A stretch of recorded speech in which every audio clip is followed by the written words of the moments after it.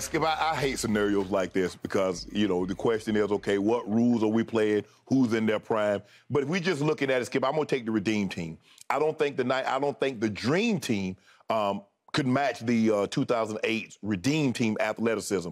LeBron James is 23, D. Wade is 26, Kobe is 29, CP3 is 23, Darren Williams is 24, Melo is 24. One of the best Olympic players in U.S. basketball history was Melo, Skip, and Dwight Howard was 22. Won 3 straight Defensive Player of the Year after the 2008 Olympics. So he was at his apex.